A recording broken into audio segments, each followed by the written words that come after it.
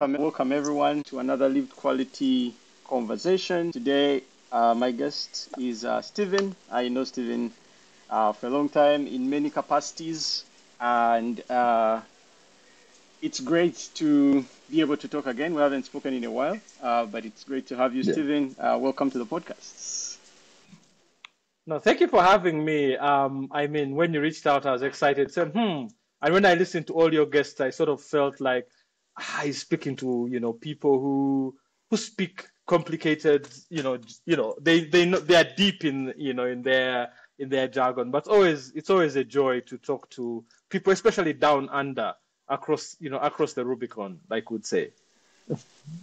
Yeah, it's great. It's great. The reason I'm really doing this whole podcasting experiment, as I'm calling it right now, is to just have a conversation with. I'm looking for people who rarely do this, right?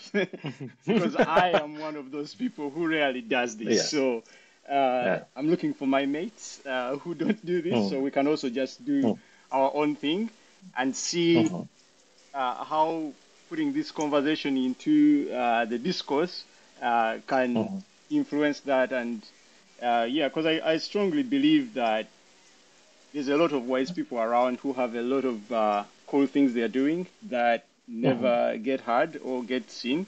And so, Yes.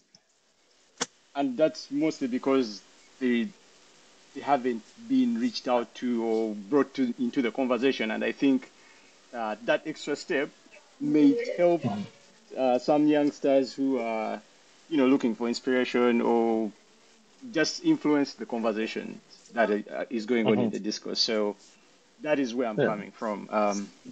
But yeah, as tradition here on Live Quality Conversations, I will, Tell them to reduce. invite you to tell me what is it that what has been on your mind of late, and what's going on with you, what's alive for you, and we'll go from there. Yeah, an interesting question, and I kept thinking about this because it's so I'm in my mid-40s, so I've started thinking a lot about life, about what life is and the legacy. I've been jokingly telling everybody I intend to live to 100, right? But then one of my aunts, my favorite aunt, asked me, "So what are you going to do?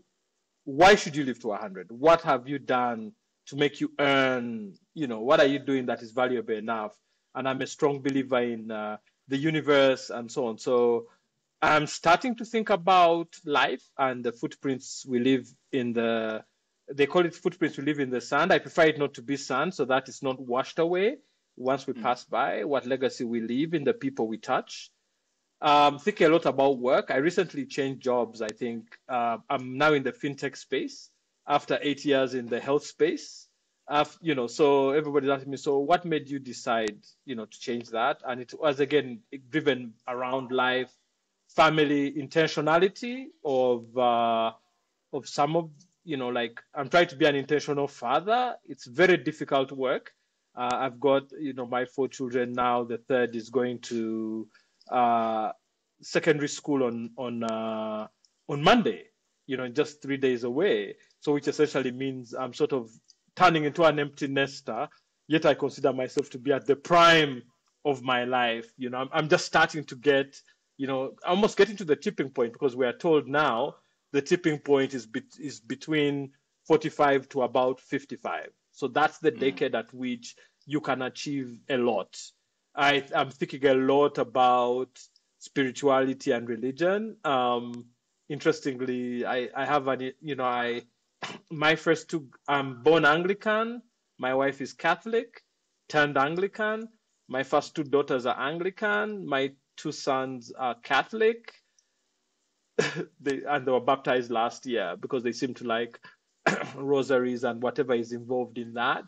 And also getting in touch with my roots, back to where we came from. What did our forefathers say?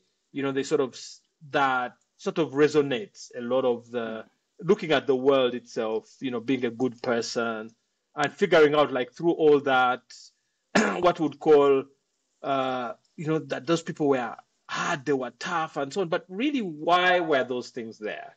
And what are the lessons we can learn? Because most people try to throw culture under the bus. And because probably we don't understand why, we don't understand what was the reason, what was happening at the time that actually made those decisions necessary so that we could exist and we could survive and we could sort of thrive. I don't even look at, I don't look at surviving. Surviving is so basic and so like Maslow's level one hierarchy of needs. We need to thrive, which sort of means that we go over and above looking for what we're going to eat tomorrow. So yeah, it's sort of like a time of my life where I'm sort of thinking I have reduced time, reduced energy, but I have like bigger ambitions than I did in my 20s, which are sort of more realistic. At the same time, looking at, saying, okay, I'm becoming an empty nester. My career-wise, where do I want to go? So it's sort of, I think, it's one of those times where you're sort of like at a whirlpool and wondering, like, am I in the storm? Am I in the eye of the storm? Or is there, it's not peace and calm, but at the same time, I'm feeling excited about the opportunity. Wow. That's a lot there to cover. I don't know if tonight is going to be enough. We're probably going to be going through this for a while. Yes, exactly. And the question is I don't think you can't have one track. I think we've reached a stage where it's a multi-track kind of thing. So it's not just one thing. Everything you do sort of affects all the other aspects of your life. And, work-life balance doesn't exist. It's a pendulum that keeps swinging. Now it's probably either swinging slower or faster at certain, like even its speed is no longer constant. It's just the pace that it is. Yeah, it reminds me of what is it, Alice in Wonderland. You have to run twice as fast to stay in the same spot. Exactly. Yeah. Or my favorite, I think Olivia Pope in Scandal, when her dad told her, Olivia, you're not one of them. You have to work twice as hard to get half as much. That has been my mantra for a long time. So I also look at like excellence and mastery of skills. So that essentially you have to work twice as hard to get half as much until you reach the tipping point whereby, you can work half and get 4 times as much. So I don't think, you have to you have to keep doing the work, the 10,000 hour Robert Greene rule, which Naval now says 10,000 iterations, which also makes sense because you can't, if you do the same thing for 10,000 hours, you never get good enough. So it's a balance between, are these conflicting schools of thought, or is the message the same, or is it much deeper than what we're actually thinking? Yes, and it is indeed true, and like you've touched on, talking about legacy, life work balance, and also getting into a bit on spirituality and culture, and as a person who also recently crossed into the 40s, it all deeply resonates because I have also been very interested around the same topics over the last few years, and I have come to learn so much in that space that I did not know that's how it was before. And so, especially like recently, I was speaking to just last week. There's a friend of mine based in Canada who runs he calls it's a Ugandan history podcast, and on it he tries to cover he calls it those who came before us, and he tries to get into the origin stories of the different cultural groups and try to paint the picture of how things came to be based off the available literature. And in conversation with him, we were wondering, like, they would sometimes, in most of these places, they'll run what they call a book week in schools. And book club, book week. During that week of book week, you get children to go to school with their books, their favorite books, and dressed as their favorite characters from those books. And so we were wondering, how is it that, we don't have our cultures represented in that space? Why is it that our kingdoms back home are not, investing in bringing about, popularizing the culture, updating it to catch up with the tech revolution, and sort of like, why does my kingdom, I'm a Munyoro, why does Munyoro kingdom not run a TikTok, right? Talking about Yeah. the ceremonies that they have in preparation, and as part of that, while we're wandering through that, we started to notice that there is there is a gap there. There is a gap, which is an opportunity as well. But also, there's a possibility that um, the technological advancement has probably left the people who are deeply rooted in the traditions not able to keep up with it, and so they look at these things and go like, I don't really know what to do with that stuff. But then you have the youngsters who are losing touch with their identity, and they are, trying to aspire to our modern stars, trying to keep up with the Kardashians or whatever, and in the process, uh, they try to become that, but if they work hard enough and try to get close, they realize it's not as meaningful as they thought it would be, and then they are left hanging in this balance of identity loss, identity crisis, and then you fall into the Yes. mental health category, and then you're like, wait, actually, there's a well, you got rooted out of You got what rooted out. you got what you need to connect to. Anyway, I don't know. I'll give you back a bit, and you work with that. No, that's an interesting direction because the I think the stories we hear are written from the perspective of the victors. Like your particular kingdom, Bunyoro, was offered a lot of resistance to the British rule, and thus it was decimated. And it is on purpose that Hoima, Bolisa, etc. were actually not as developed because the aim was to write them out of history as part of the resistance. And I think it is the British, I think, have done an excellent job of this wherever you go, whereby they erase existing history and replace it with their own version of that history. I mean, you find West African artifacts in European history museums. Why can't you take them back home when they were actually stolen? So I think there is that. And I think it's I would like to link it to mastery. Culture has a rigid set of rules. We only pick what we want, right? I think that is the new modern age. Is that no? It's the I don't know what they call it. Individualism. I am me, and freedom. I want to feel free to do this and so on. But what is freedom? Is ultimate freedom in everything. Are you really free when you actually have ignorance on your side? I mean, there are certain things that we can't. There are cultural practices which were some are considered barbaric, some are whatever. I mean, there are some which are extreme, and today probably they don't fit because of we've gotten more knowledge and so on. But for those societies, they actually made sense. They work. So unless you looking from the outside into that society, you sort of don't. It's difficult for you to understand the context in which these rules were brought, and so on. I mean, I will give you an example. My culture, I'm a Muganda by tribe, and then my favorite question is asking people, what do you identify as first? That gives you a sense of what the person's perspective is. And I tell people, if a person tells you I'm Catholic first, everything will be seen from a Catholic lens. Like for me, I'll tell you I'm a Muganda first, which means I'm seeing it from that lens.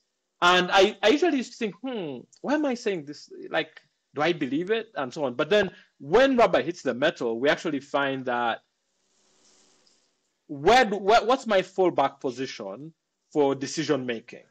What's my fallback position for my values, for my morals, and everything? If I'm a Muganda first, it means I fall back to my Ganda culture as a basis for decision making, even in the modern age. Now, I may not expose that to everybody going around doing it, but it informs my decision making and the values I uphold. So I don't think they are disconnected. I think they are tied, closely tied, because everybody wants to be like the Kardashians. But when you read them, they say a mother of four girls with no talent turns them into $1 billion, they've done their work. They've done what they have to do to succeed and survive in the world by changing the face of reality TV. That's how they will succeed. That doesn't mean that's how I will succeed or how I want any of my children to succeed. In fact, I tell them, you're going to school. There are 3 things I want from you. I steal from Jack Ma, who says, I want my child in the top 30% because those people have time for other things. So I also, I take that and say, I want you in the top 1/3 of the class. I want academic excellence. For me, that's my measure. Then I say, what else are you excellent at? Because those other areas of excellence are what gives you a stronghold in the world. Are you a good sportsman? Like I have my son going to Namiliango. I've told him, by the way, sports excellence, I want.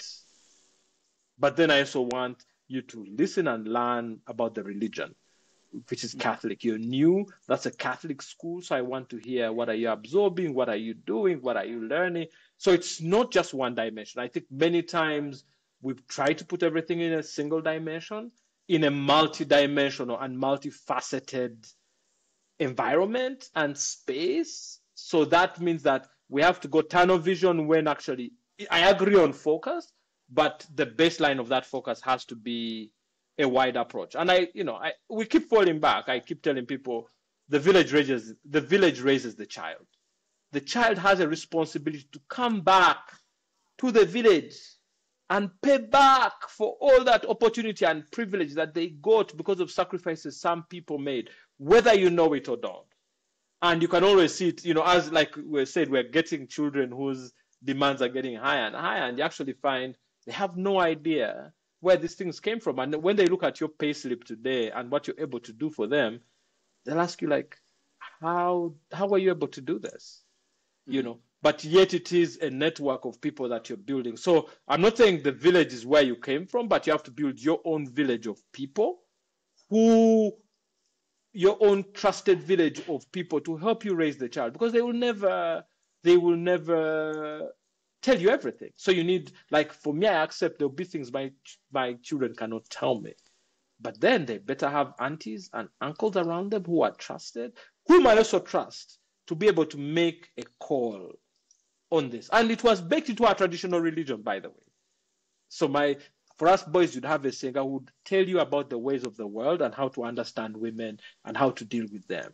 That singer was very, in fact, the Luganda saying is Senga tewali mukazi wandibadde tata. If you are not a woman, you'd have been my tata, my father, one of my fathers, which essentially means her responsibility is actually to bridge that gap so that she provides masculine counsel. Even in our ceremonies, she's the one who is asked by your father, if you're a girl, like, have you vetted?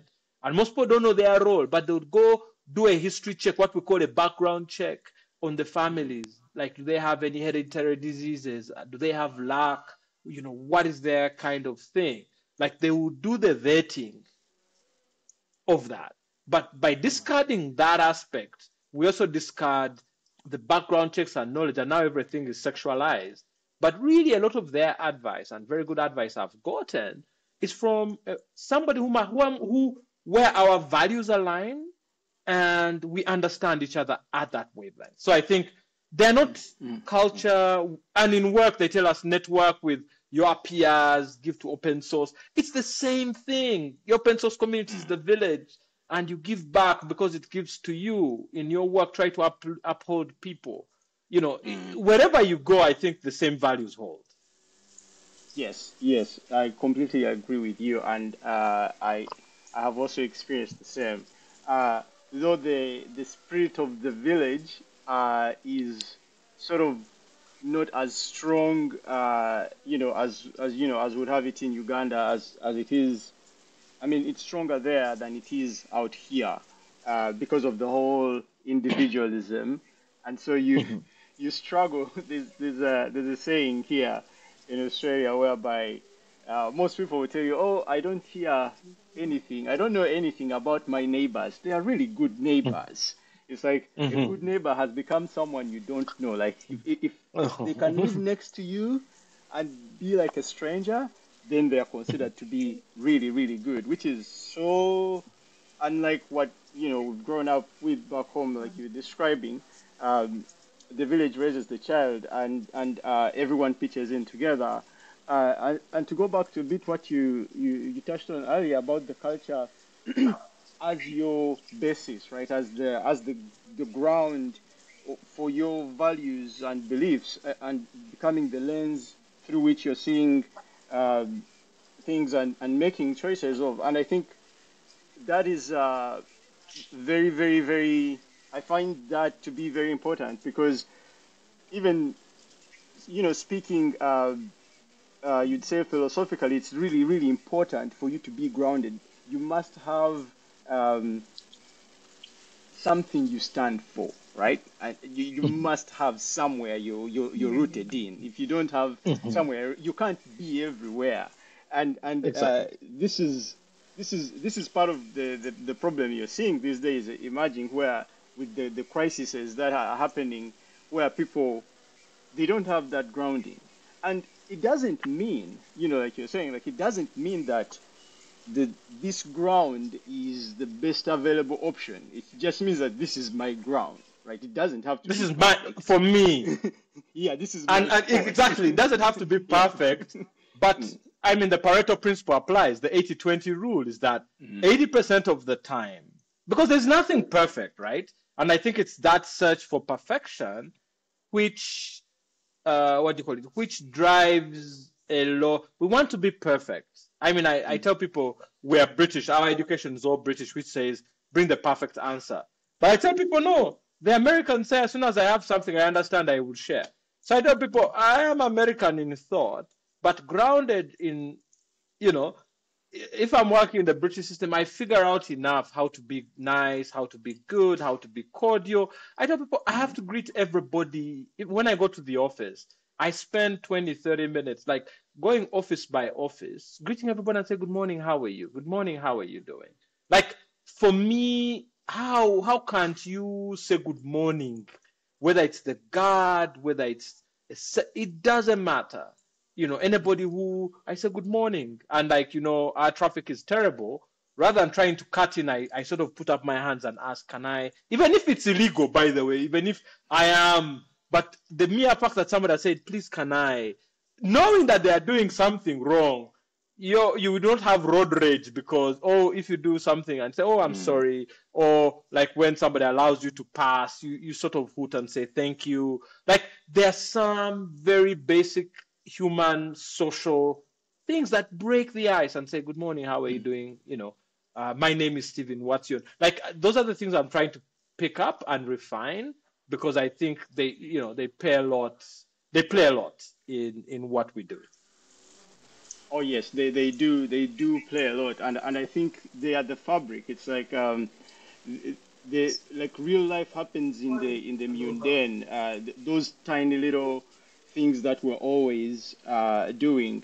In a recent conversation, we're trying to understand how is it that uh, the boring is what everybody is trying to get to.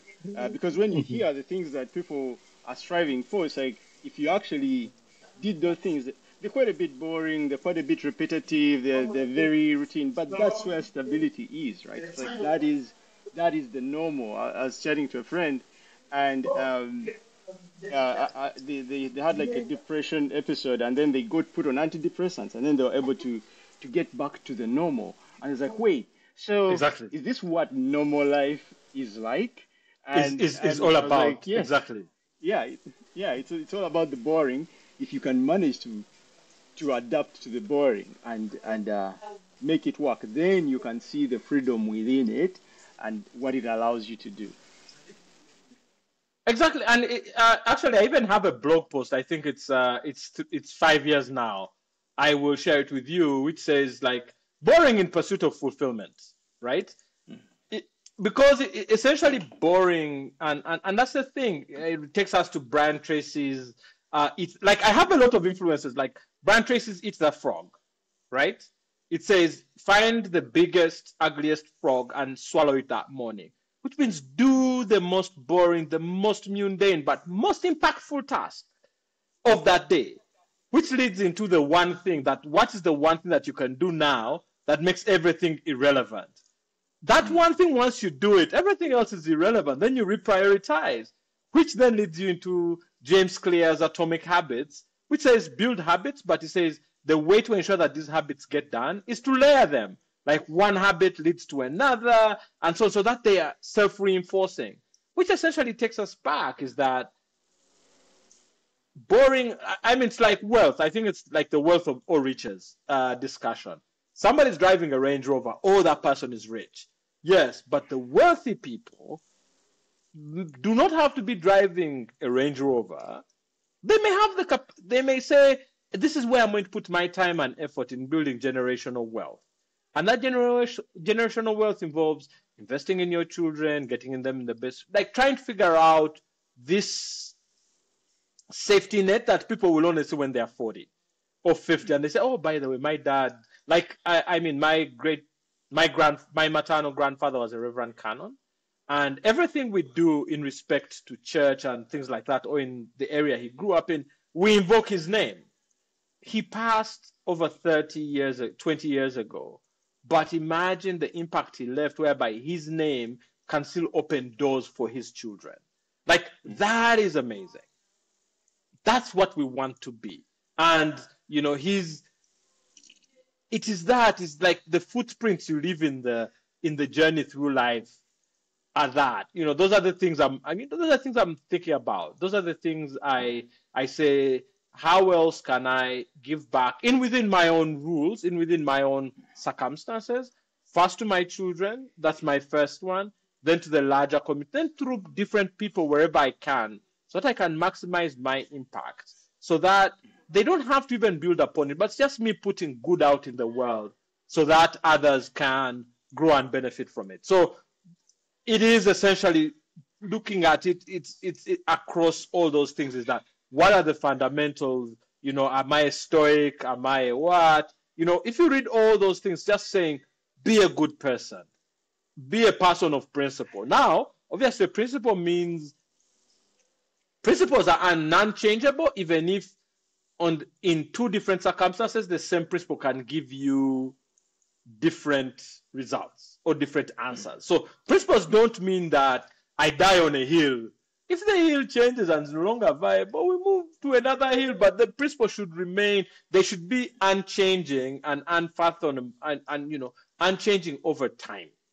And that, like I tell people, like one of my core principles, which I strive to be, is excellence and mastery. Those two are they're at loggerheads, because mastery means I get very good at something. Excellence means I try to do the best I can. But that doesn't mean quality. So I want very high quality work. But there are times when somebody says, I'm not willing to wait for that quality. I want a result today. Which means I should be able to deliver for today, because if I tell them I can't, then my mastery of my skills doesn't come out and my drive to excellence doesn't. Excellence is solving that person's problem today and when they need it, because that's the definition of quality to a customer. Is if I'm hungry and I need something to drink, you can't tell me wait for an hour for me to give you that perfectly brewed cup of tea. Give me warm tea. I am thirsty now. You know, so I think it's that balance between all of them and trying to make a pragmatic and rational decision on, you know, what those hills and those principles mean. Obviously, we don't know what they are and we think we know what they are, but as you keep testing them, they also evolve and say, okay, this one is, some of them are vague, but you should be able to explain to them, and over time we articulate them better or worse. Yes, and true. You know, hearing you say that reminds me of uh, a conversation I had some time back with this guy called Daniel from Ojiros. What we, he coined the term the apophatic walking stick, and Mhm. it's like AWS, but a different kind of AWS.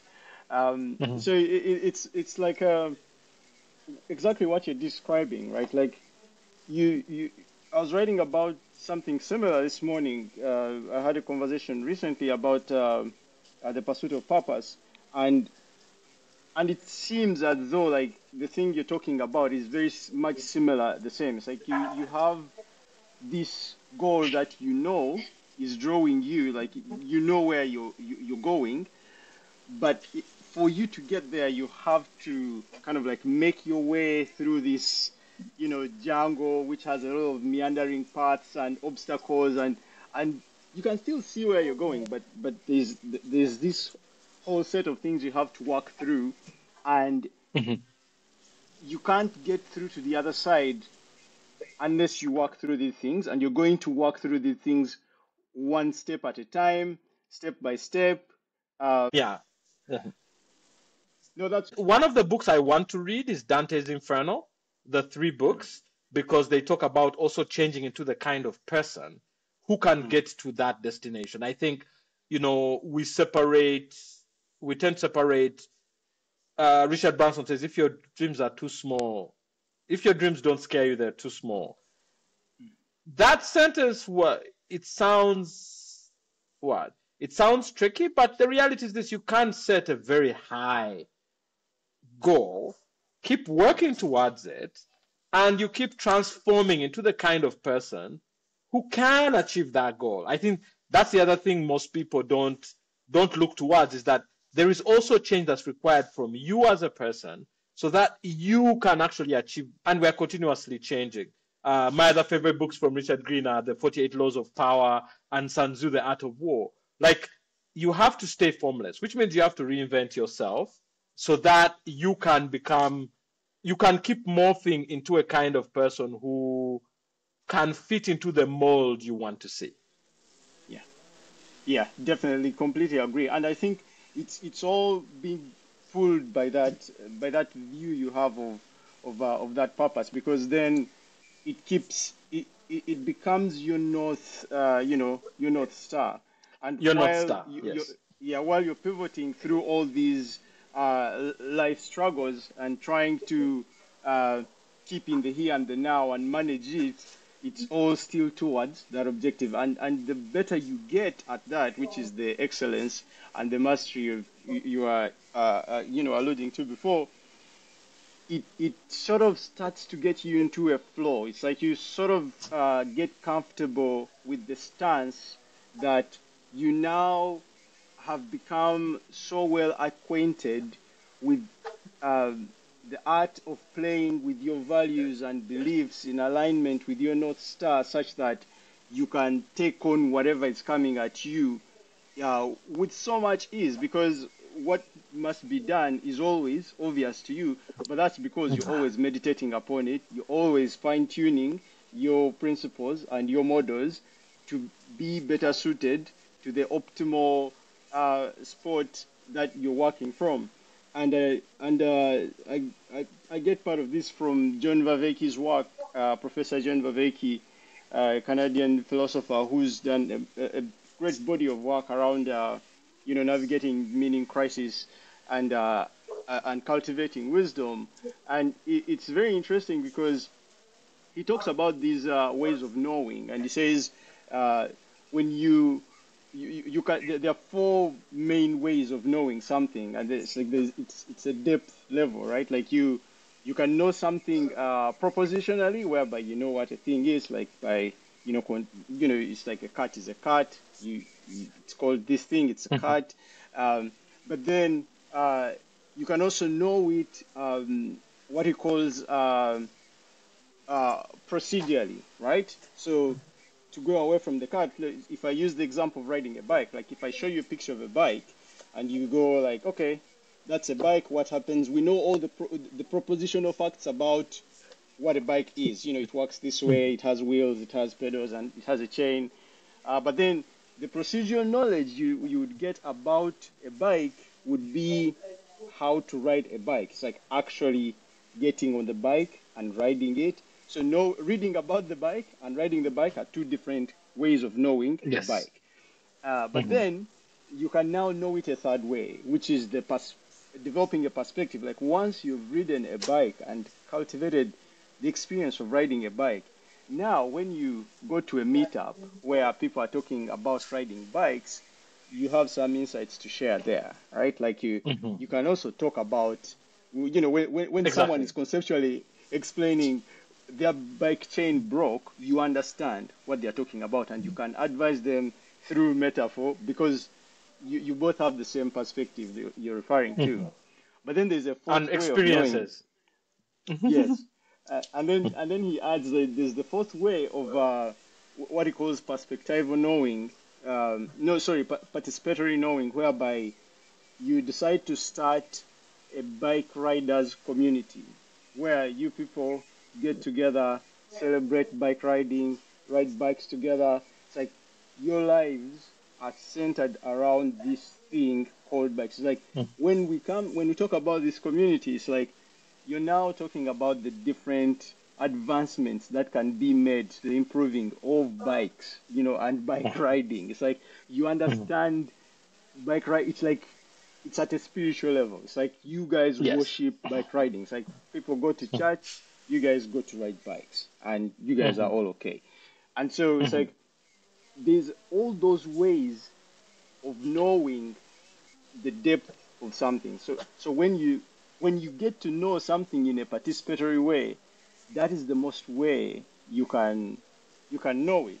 And that's why I think children are a good example of this. Like they shortcut, or they do it backwards. They start with the participation, they figure it out, then you can explain the other things later. It's like, The other send things them to later. school, yeah, to learn the proposition, the history, and all that. It's like, yeah, but they already know what walking is. Yeah. Yeah.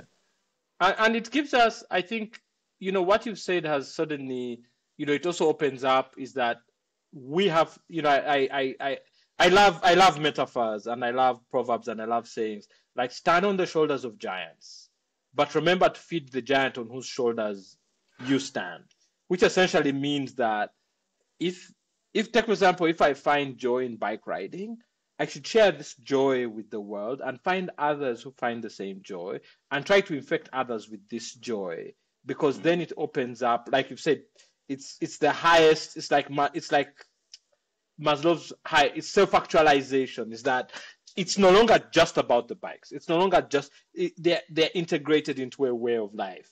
Now that sort of means that you're pushing the envelope on, you repair your bikes, good bikes, and so on. And you can also be pragmatic about it and say, what, at the moment, it's a way of integrating. You find friends. We do it with sports. That's the other challenge with the world is that we do it in sports, we do it in games, but you can also do it on your individual.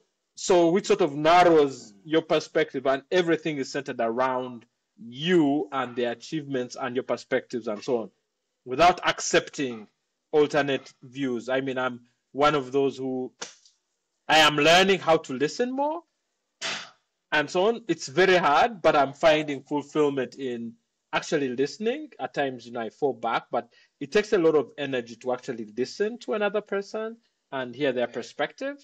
It is a lot of work that, some people comes naturally, others fight to it, but it's one of those things you keep working towards and saying, how can I listen so that I'm not listening for the purpose of answering, but I'm listening for the purpose of understanding and trying to empathize and so on. I think that slowed down. I think a friend of mine, we were at a team retreat trying to get, we're all remote and trying to get people into the office.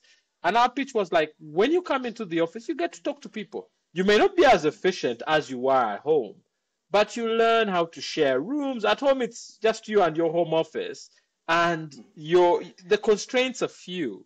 Here, the constraints are, somebody's in the bathroom, so you have to wait. At home, you probably have one within your home office. So all that convenience leads you to be short on anything that is not perfect or is not efficient.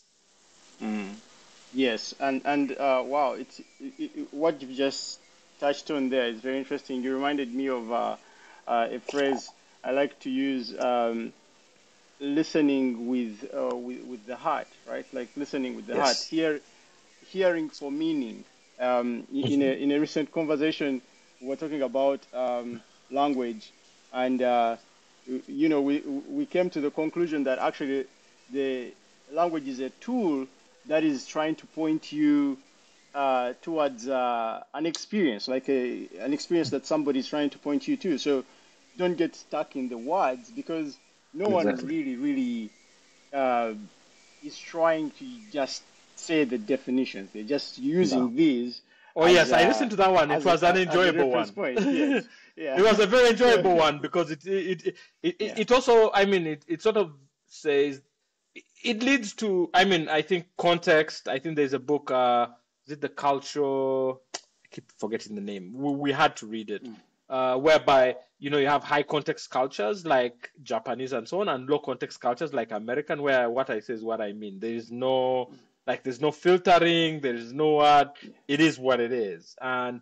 looking at those different contexts, even language evolves to suit that. I tell people I spell check my SMS messages, even when I have to send them, or even my WhatsApp messages, because I feel like I have to communicate clearly and so on. So it is an interesting one, because not just about the words. That's what I'm currently trying to guilt everybody I'm with on conference calls. I put on my video. So you're seeing me. So it is a lot of work on my part, because like it means I have to pay attention, but also means I'm present within that conversation, because it is very difficult for you to be distracted when your camera is on and you're looking there and everybody's paying attention to you, because you're probably the only one. But that also gives you the moral authority later to actually ask somebody else, like, we haven't seen you in 3 weeks. Why don't you put on your camera? Like, it allows you, because you are consistent in that principle and so on. And the idea is we get a lot more context, not from the words that are said, but from the interactions from your environment. And somebody can ask a question about your environment, and it means they care. It means they're paying attention, rather than a set of numbers or letters on a screen. Yes, and it's all part of that excellence, we're talking about earlier. It's all part of trying to maintain the cultivation of that excellence and raising up to, those virtues, because as we attempt to do that, then we Mhm. become better. Then we transcend the current, you know, less, you'd say, less excellent version that we are, and become, Yes. a plus one version of us. I like to use Yes. this metaphor of, they ask about the perfect people, right? I think you've heard about the perfect ones are not yet born, but I think the perfect ones are the dead ones, because then they can't improve, like they've reached their They, final version. But if you're still alive, at least you can try again tomorrow and upgrade yourself a little bit. And with each day, you get the opportunity to upgrade yourself a little bit and become Mhm. you plus one. But once you die, that's it. Like you're at your Mhm. final version, and we shall put in as a monument in your grave and visit you, because that's it. Mhm. Yeah. That's it. And it's also in pursuit of excellence. I mean, a friend of mine introduced me to Kaizen, get better every day. The problem with getting better every day is people say that's too much work. But then James Clear says 0.1% every day. Like, or get better by 1% every day. If you compound it, it's the long game, right? Everything we play is the long game. So if you compound it over time, it sort of means that if you compound 1% over a year, you end up with like 400 of you end up with a high percentage. But that's the key. You also need consistency versus intensity. Is that it's better for you to be consistent and show up and do this every day than showing up once a week and doing like 5 times, because that intensity does not compound. Yeah. It doesn't compound, and compounding is the way you amplify it and make it bigger. It's like, for example, like if you take even this conversation we're having, it's like all the things we've touched on, we did not premeditate. It's like No, they've been we did there. not. They've been there in the Exactly. background, and sort Mhm. of as we're talking, we're sort of building this thing, which is, we're all learning from, and we're learning Exactly. by taking part and adding to it, and sort of like going with it wherever it's going, and sort of like it has a spirit of its own that keeps drawing us, Mhm. and I say something, and it reminds you of something, which then you pick up and Triggers run something with, and else. then yeah, Exactly. and Yeah. yeah. So I think it's all, like we're touching before. It's all about uh, the relational aspect, like maintaining that and fine tuning, getting closer to the reality, being closer, at least as accurate as you can be. Of course, you're not going to, because the reality is also moving, and It's and changing. you, And the only thing that's yeah, constant is change. And also yeah, the reality moves. And maybe that's the other thing is one, I encourage people, you need to conform as much as possible. That's one. But I also tell them there's also power in non-conformance. Is if sometimes you have to follow the herd so that you're not ostracized, but in following the herd, that doesn't mean that you have to do everything the herd does. So it is finding a balance between what's socially acceptable and or what is acceptable by the community based on your values and principles. And some of the things you may have, because we're not we don't have a single facet. So if you're multifaceted and the only way you can achieve things is you can't know a person 100%. So what you do is in each facet, make sure that you're showing them that aspect of you, which one they can relate to, they can deal with, because at times it may mean you not you may not have to expose all of yourself. Now somebody will say, yeah, but that's not authentic. I would say, so what is authenticity? What is vulnerability? Why would you say something when in the community where you're at, you're going to be ostracized for that? So I think the idea is also being able to get some level of control over your own personal needs and wants, because I think I don't know who said it, that a person who fails to control their desires is actually lost, because if you can't control your desires, the delayed gratification, playing the long game, it essentially means that you're not in control because you cannot control your core desires and so on. So yeah. controlling them and also being able to do what is right and appropriate in the community of people you're in is very important. But at the same time, you must ensure that you're still consistent with your principles and values, which I believe should be your non-changing.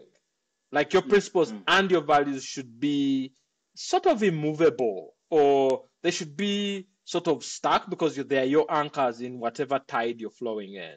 However, you must be willing at times to push on those and say, but maintain. I think I like. I've been listening to manliness podcasts and dad age post. I listen to the Art of Manliness and Order of Man and Dad Age podcasts, and they talk about manliness. They keep bringing all these different people, but you find multiple perspectives whereby you're talking about sovereignty. Like I must be able to I must have a basis for me to be sovereign. I must be able to provide, preside, and protect my family. If I can't do those things, and they all build on each other, because when you provide for your family, then it means you can grow to protect it, then you can preside over it. Like, you know, that means you're sovereign, which means you can maintain integrity.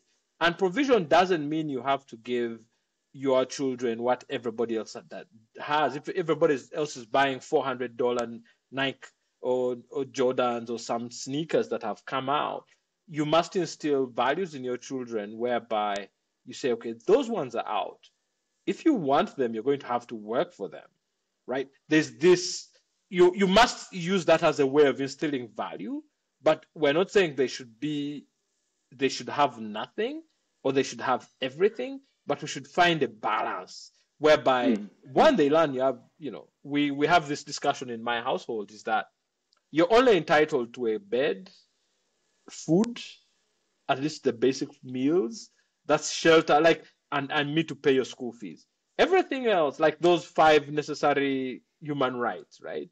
But everything else is a privilege that I and your mother give to you, and they can be withdrawn at any time. You're not entitled to a phone. You're not entitled to watch TV. You're not entitled to internet. It's something you work for. So the way you pay us back is be excellent at school, deliver good grades. When you're home, be good to your siblings, and do your fair share of your chores. I'm not gonna pay you for chores, but I pay for them in other ways. I may not pay you directly, but that's where your shopping budget is and so on. And that's where all these extra things come from, because you've earned them. So we're trying to also push that mantra is that you have to earn these things. And in life, everything is earned. Either it's inherited, whereby it's earned by virtue of your standing in society and so on, or you have to work hard for it. And the key is, the harder you work, I think somebody said, the harder I work, the luckier I get. True, because luck is when opportunity meets preparation. So you must make sure that happens so often, because you've put in the hours and now you're riding on it. But that doesn't mean you stay still. I think, that's also the other drive. Like, passive income is not passive at all. Like, everybody's talking about, have this passive income, but it's not passive, because you have to keep an eye. Like, you can't say I'm investing in stocks and bonds and so on, and you're not keeping an eye on the direction the bonds are going. What happens if they get wiped out? There's work that has to be done. Probably not as much, but you sort of have to spend. Like, you can't, like you said, you can't stay still, because when you stay still, the world is moving, so it will leave you behind. So you have to do a lot more than just maintain the minimum trajectory in life. You sort of have to go over and above, so that at least you have some buffer. If you have a bad day, or if you have a shock, you don't go into the red totally. Like, life doesn't like eat you up and spit you out, but rather you have some kind of buffer whereby you can go through that. You have a support system that can help you get back on your feet. And that is the measure of a good life. I think that is the measure of people who are willing to go the extra mile for you, to support you. That's your investment. Like they say, it's an account you just keep depositing into, and you don't have to withdraw from it. Yeah, and you've touched on quite a few things there. One thing that is really sticking up in my mind is that the idea of redundancy, of building enough redundancies, right?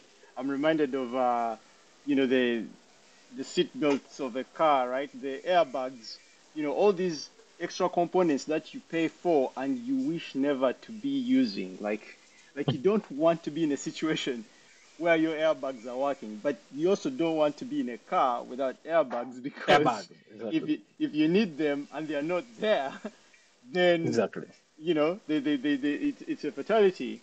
And so we need to always really invest in building those redundancies, because then they become the safety net. And usually a lot of work that goes into building these redundancies is probably not appreciated. It's not acknowledged. It's unseen work. It's hidden under the surface, but it's in the thing you're saying before, slowing down to sort of pay attention to the detail, like greeting people, right? Like having those conversations, being vulnerable when you need to be, right? Paying attention to the meaning of the situation, trying to stay in the optimal spot of the context that is ever shifting around you, so that you are shifting with it.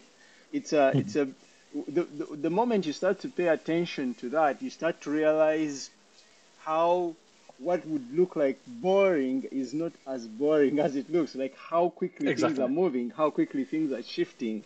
And so then all of a sudden, you notice how much work must be done to even have some kind of stability, because stability is a privilege, right? Like stability is and it's earned and worked for every day.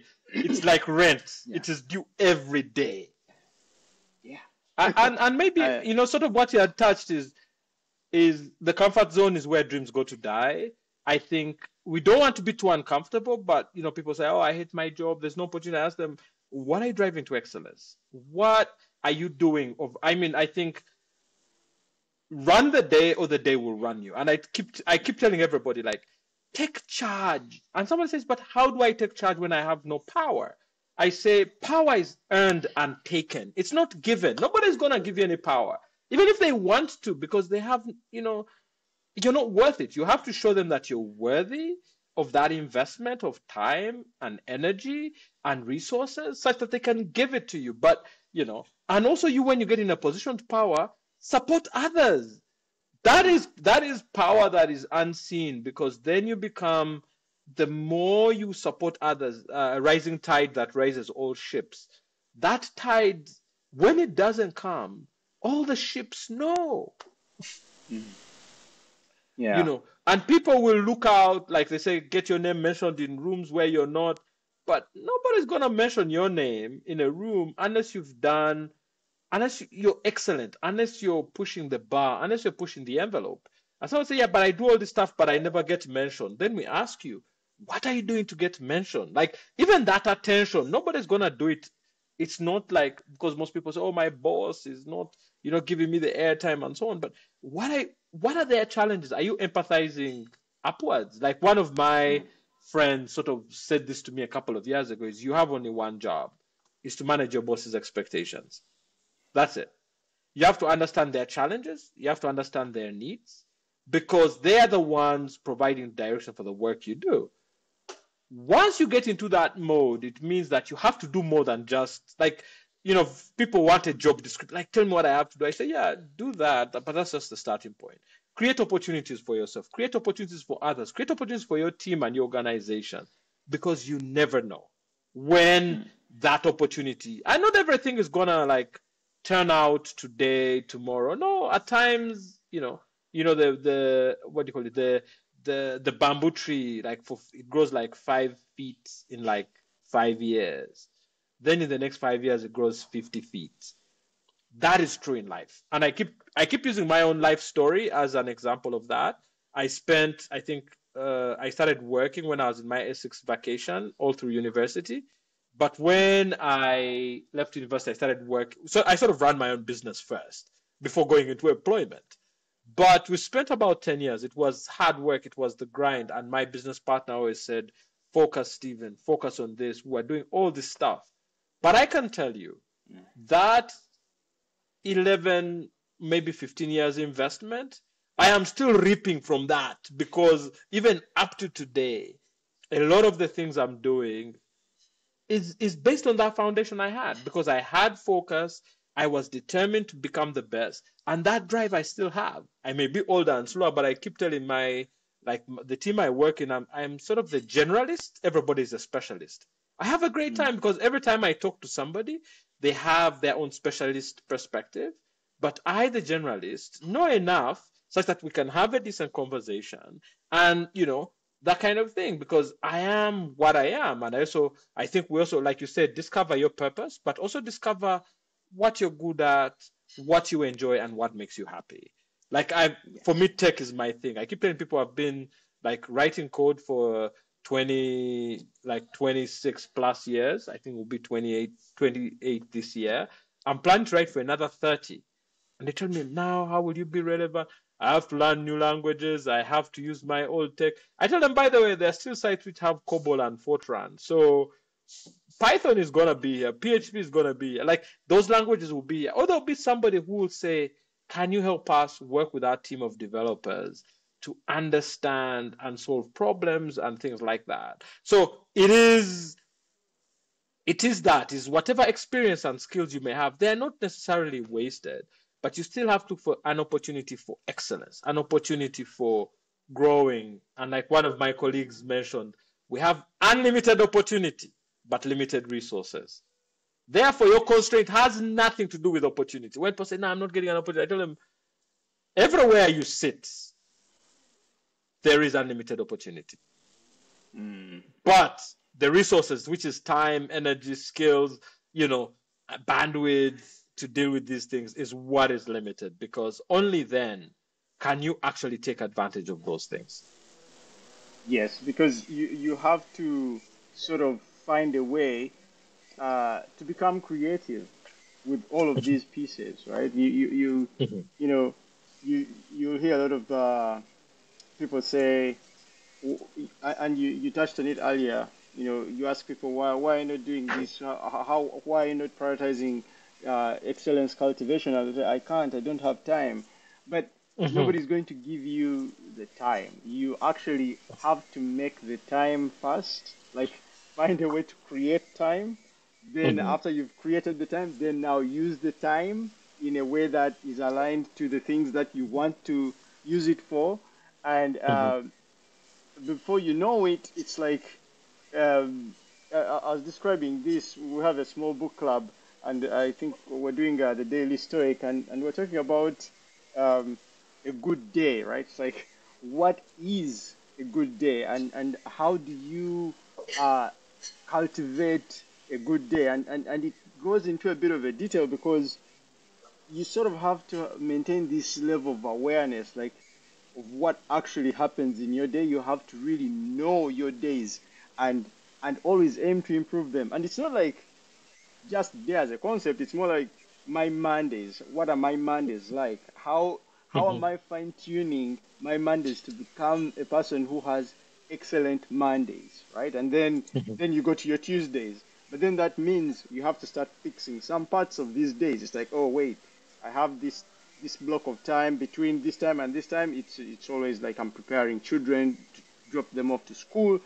So therefore, that is the only activity that happens during that time. And every time that time is arriving, if I'm in the middle of something, then I have to drop that because there's a priority rising. It's like the peak Mhm. hour has Mhm. arrived. And then you have the bedtime in the evening. It's like, okay, we have to start preparing to arrive at that bedtime early enough. So that means dinner has to start at this time. Then these other things in between have to happen. And then bedtime happens on time. Because if I don't do that, then I'll probably not have my other 2 hours after these people go to sleep so that I can do other things. Um, Yes. there's a knock-on effect if you don't curate your day to try and have Mhm. a good day. Uh, but on the other hand, you could look at it and go like, oh, I just roll with the flow, right? I just roll with And the you flow.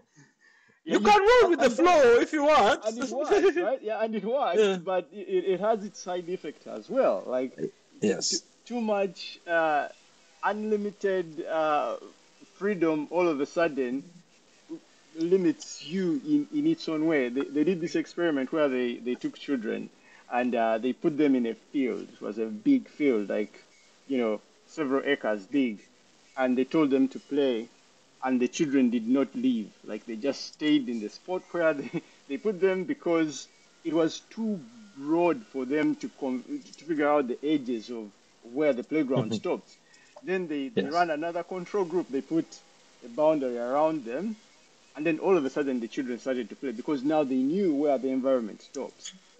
They could figure that out. So it's like once you know your limits, then you know where you can play, right?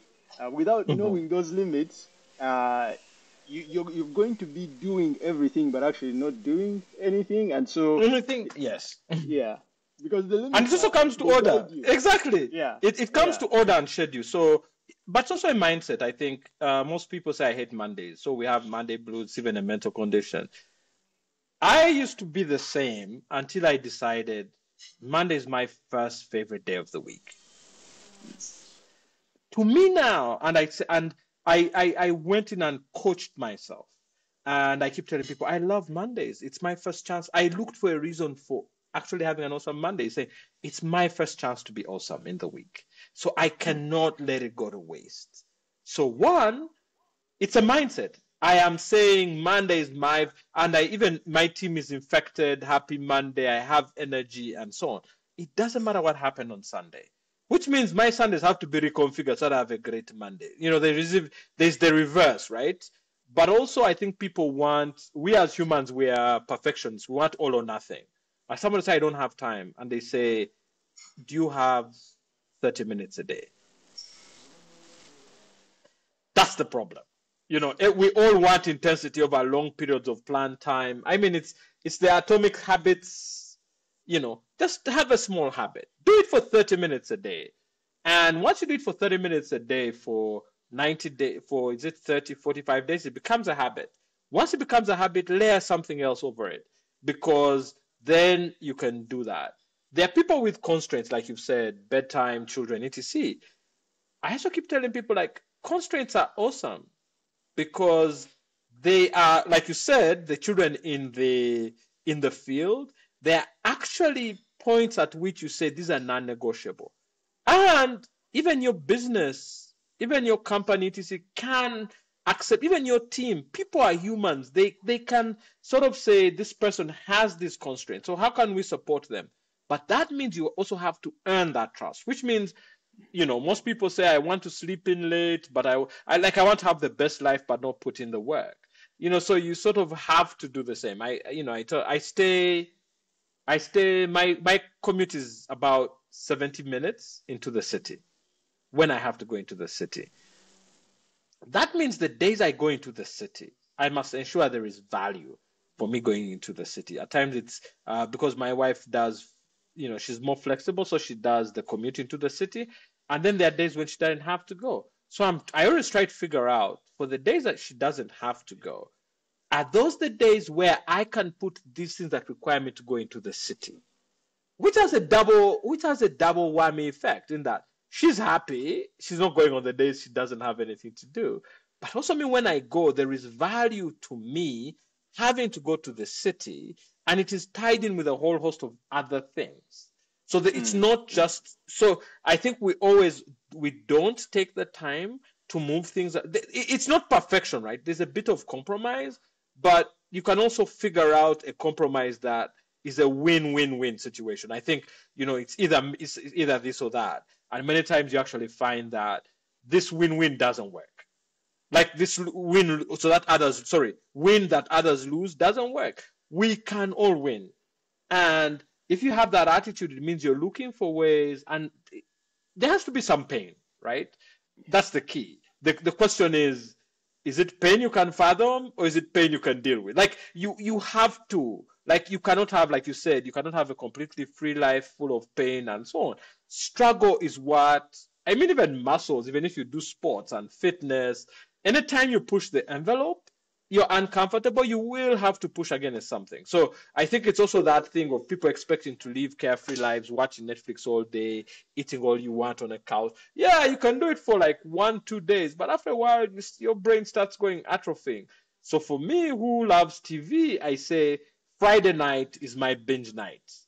Like I think Mark Twain said, never trust a man without a vice. I have my own vices, but I structure them very well and say Friday night, I come home. If I have nothing to do on Saturday that requires my brain to be sharp, I am going to binge and sleep at 4 a.m. I'll watch 5 hours of TV, compress all the TV I wanted in the week. But I'll also feel happy in that I have indulged. And I think I have indulged. Yeah. And then that doesn't make it so bad. So even if I miss 3 weeks of binge nights, it is generally okay, because there's no way I could, like, if I look at it practically, there's no way I could fit it in. But I think people want no pain. They want no compromises on whatever schedule they've put in their mind. I tell people, I love being an employee. They say, but what, 8 to 5 bosses? I tell them, guys, you've not worked for yourself.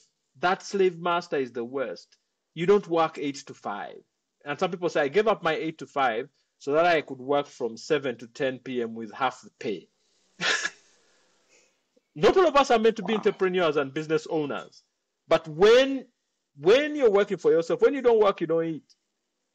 And as an employee, I have time off. Like yesterday was a public holiday. I have time off. I have weekends off.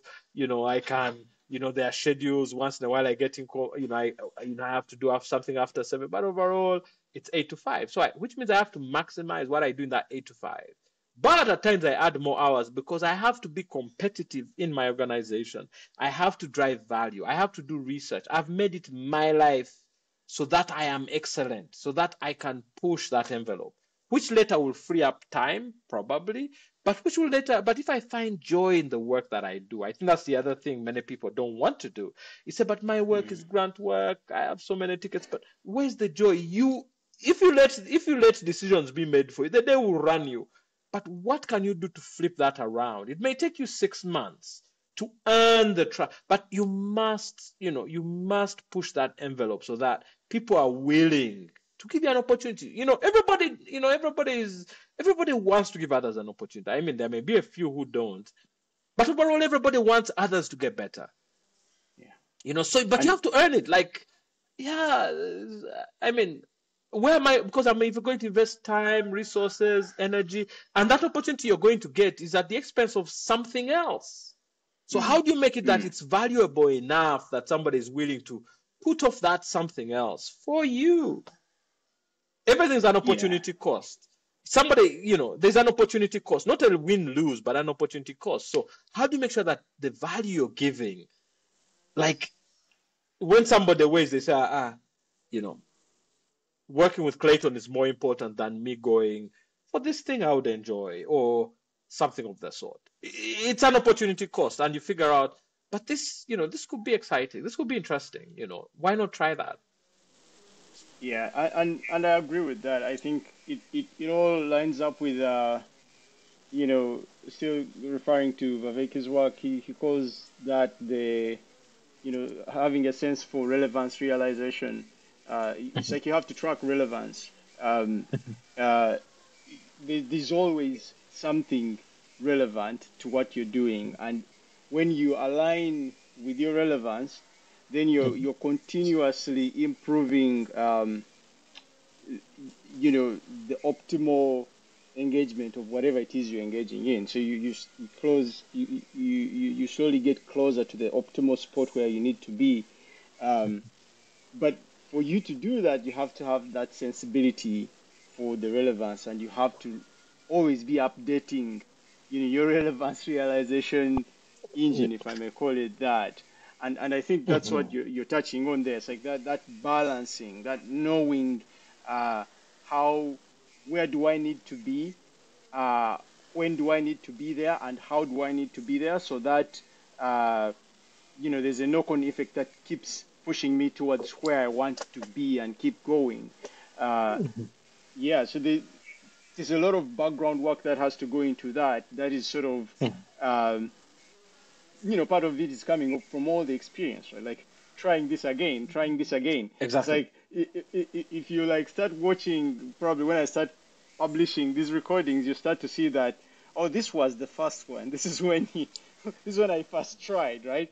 And then there was a continuous change with each version that I made, because with each one I learned something. With each setup that I tried, something new emerged. With each guest that I was talking to, there was a new wave of knowledge and insights that came up that now I use to improve the next set. So it is really, really important to maintain that awareness and always be forward-looking and open and sensitive to that which is going to be relevant and what you need to work with, so that you can move this story forward, because the story has to keep moving forward. Has to keep moving. And I'd say it's also grit, right? If you look at the amount of time in actually getting the guests, having a podcast, editing it, it is, if you look at that total investment, if someone told you how much time it takes, you'd never start. But the key is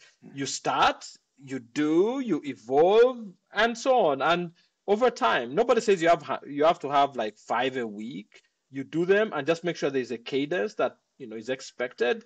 And once it works, after a while, you hit the tipping point and it sort of works on its own to create this rolling, and then you start finding fulfillment, and then you start bringing other people, your wife, your children, you start teaching them skills, and maybe get one of your kids to start. I know a lot of the podcast guests I hear, like, my child works in this part, in this aspect, and things like that. Even me, like, we've got goats at home, and so on. My boys do the vet stuff. And they say, yeah, but Stephen, don't you trust them? I say, yeah. I mean, what's the worst that could happen? All the goats could die. That's like the total worst, but I'm not gonna strangle. Let them try. Let them now. Even when they ask the vet question, like, "What's this medicine?" Because they know they're going to come back and answer the same. Why are we giving it? When are you going to give it again? Have you logged in the goat book that we've done this? When do you come back? because they know I'm going to ask them those same questions. So to them, they're asking these questions in anticipation of what their dad will ask them. What they don't know is the subliminal training is that I have to collect as much information. Like when they go to work for a boss, they will anticipate that this person's like my father. So I have to ask these questions that have this information, and it will just work out like that. But they have responsibility, and each of them has one in there. So it's not like, these are daddy's things. No, I have mine in there. So if mine dies, I will feel the pain, So there is also that sense of responsibility by integrating them into the system, and I trust them with it. Now you'd say, yeah, it could be better. You could optimize and make it more efficient. I say, yes, I could, but then I would lose that learning aspect, that lack of pressure. I think, I love 37 Signals as a company. They have a lot of this like alternative thing, and they say we don't have to maximize the amount of profit we make on each client or on each product, because the essence of profit maximization loses you freedom because you're trying to maximize. It's okay to leave some money on the table. Why? Because that like they say, you're sort of trying to hit the top of Pareto's principle, the 80% rule, because the last 20% is a lot of work. So let's leave the 20. Let's ignore the 20% because we've collected enough, and then let's have some fun, because the last 20% is not fun at all, really. Yeah, and it brings me to the, that reminds me of the good enough principle. It's like it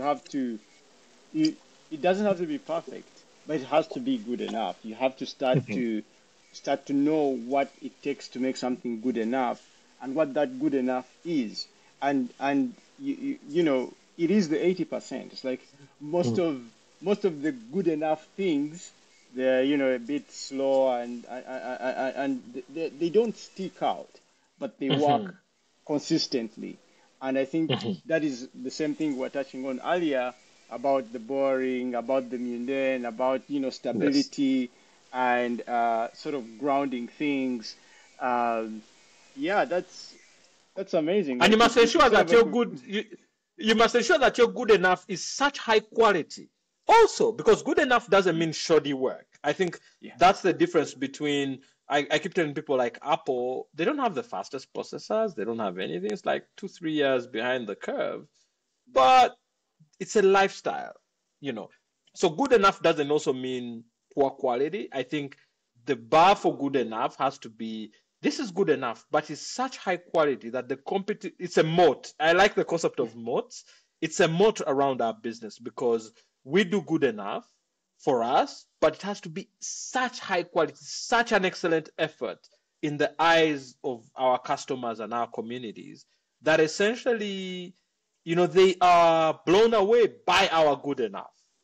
Knowing that you gave the best that you could, like you squeezed out the most juice from this that you had, and that is the best you could get.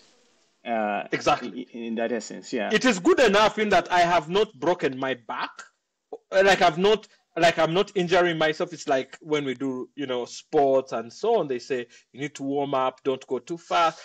I'm just below those limits that I could hurt and injure myself, but it gets the job done. It's above the minimum. It's way better than. I have to ensure that bar for good enough, I think, because most people assume good enough, MVP, fast pass has to be shoddy. But what we keep saying is no, good enough, even Basecamp, they sort of allude to it. Like MVP is not, or fast version, it doesn't have to be crippled. It has to solve a particular problem and do it so well, but it should still be just good enough. That's a measure of good enough. Yeah, and as long as it's working, achieving its objective, and with minimal waste. I would put it like with minimal waste. Well, I think waste is an interesting one, because innovation comes from waste. So I think we also look at it on finance, right? They tell us, to finance you have to be frugal. I tell people, yes, you do, but target two things: manage your expenses, by manage, I'm not saying minimize. Manage means like you should eat healthy food, you should have a good life, right? You can't say I'm going to get like just the bare minimum internet quality I need. No, get good enough so that, it's manage, not minimize, but then increase your earning potential, which is invest in mastery. So I think the minimization of waste is a challenge that we have, is that the moment I'm not saying waste, right? I don't know if I'm making sense. Like minimization is a scarcity mindset, in my opinion. It's saying that we don't have enough. Yeah. Management is an abundance mindset. It means when the 7 years of lean, in the Bible it says 7 years of plenty followed by 7 years of lean. It means that in the years of plenty, you store the excess so that when the lean comes, you have where to start from. It's not completely enough, but you will still do the work. So I think even the mindsets themselves, I believe in minimization is a scarcity mindset. Management is responsible management is an abundance mindset. Like just because, and at times it's about being creative about certain things rather than like people say, oh, cut out Starbucks. If you save like $5-6 on Starbucks, that's like $1,800 a month and so on. But some people, Starbucks is, I used to drink coffee and I used to drink and then, at that time I said, but Stephen, I'm just spending too much money on coffee. I know that it's not about the coffee. It's the fact that it signals to me that my day has begun. Yeah. It is a ritual. Obviously, you don't want like too expensive rituals, but when I went off coffee, my income didn't change. But at that time, that's the ritual I needed. So I think I hear you about minimization, but I think we need to move into management of these things, which at times is creative. Somebody may say, okay, I need to cut my bills. Why are you cutting bills? Like you can't drink less water. You can't drink dirty water just because you're trying to save money. The easier way is, why don't you make more money? How can you make more money? Take a course in 6 months so that you get that promotion you need. That is a better way, but hold your expenses. And you need to pay for the gym because you need to be healthy. You cut out gym, in 5 years, you'll be paying your health bill or health insurance premiums will go higher. So I think it's less about minimization per se, but more about management and so on. Like for me, like I say, like, we all gas up when we commute, right? People always gas up till, they use the tank till zero. But if you reach halfway and top up, apparently there's a myth that you use less fuel. I don't know how true it is, but when you're halfway, I would believe because it vaporizes, if it's empty. So you sort of keep it, when you reach half, you top up.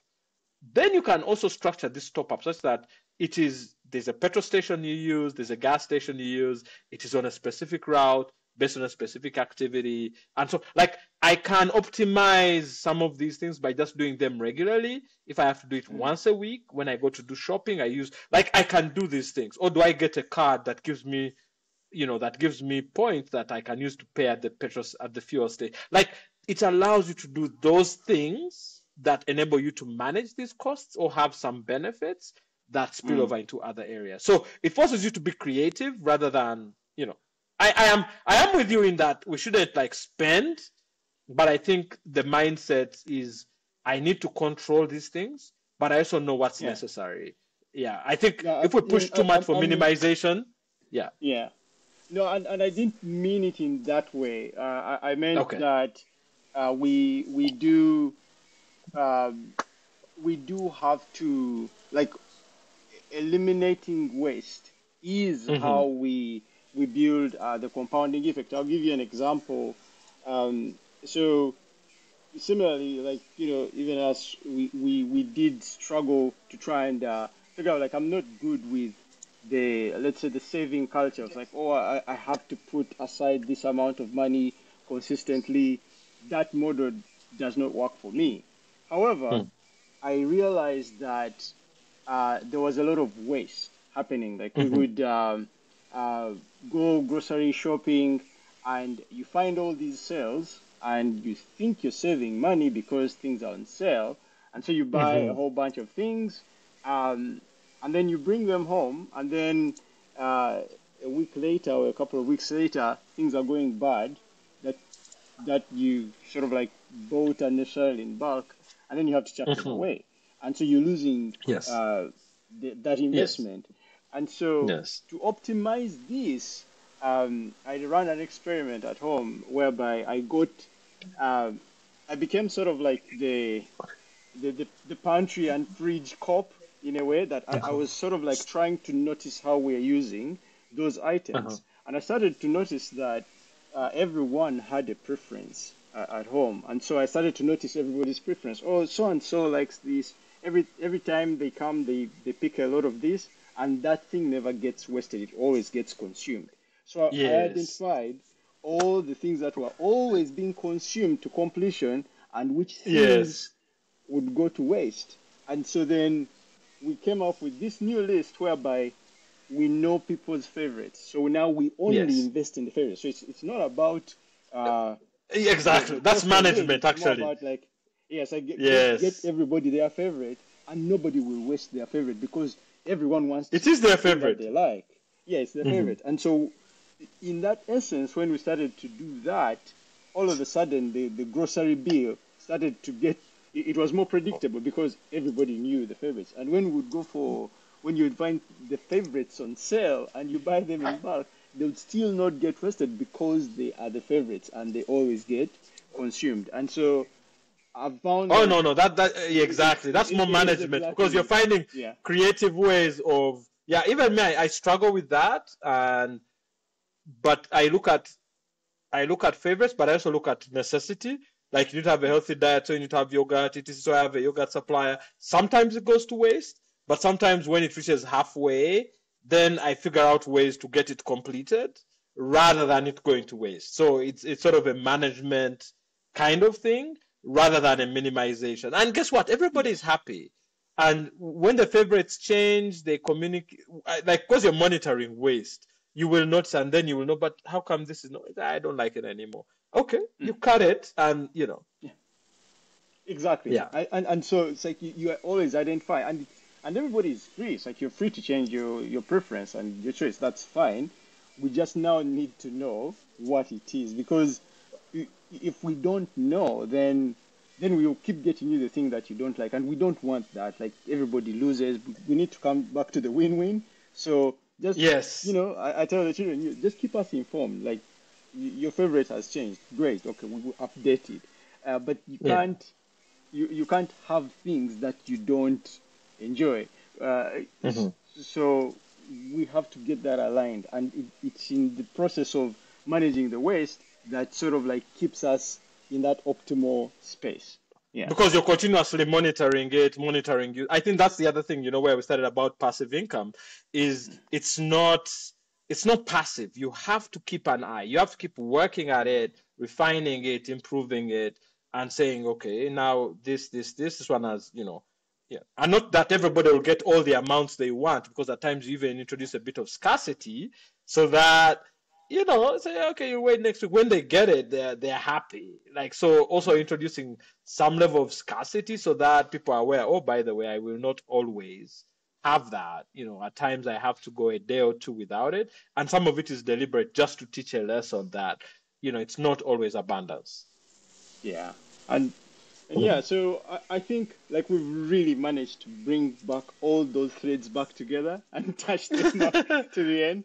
That was Yes. really, really interesting and fascinating how we run around. I don't know if you have a few final things to add to this before we wrap it up. No, I think thanks. I think thanks for having me. It's been, I mean, this is a very excellent Saturday afternoon gig for me. I think I've enjoyed it a lot. I sort of came in and said, you know what, we will spend like 10 minutes with Clayton figuring out what we're going to talk about, and I'm glad we did. And it's been enjoyable. I think talking about these things also helps us. I tell people I talk about what I know, what I like, what I'm thinking, because it helps me reinforce some of these things even to myself. So even Mm. the discussion saying, well, even when I'm listening to it, I'll say, So Stephen, you said this, so what are you going to do about it, and things like that. So it is important to, you know, to have these discussions, because it helps us reinforce the principles, values, and so on as we look ahead. You know, in the rumble and tumble of life, at times we tend to forget. Yeah, so thank you so much, Stephen, for joining me today. And it was such a lovely time that we had, and I hope we can have more of these in the future. And I hope to see you around again. Thanks, Clayton. Talk to you soon.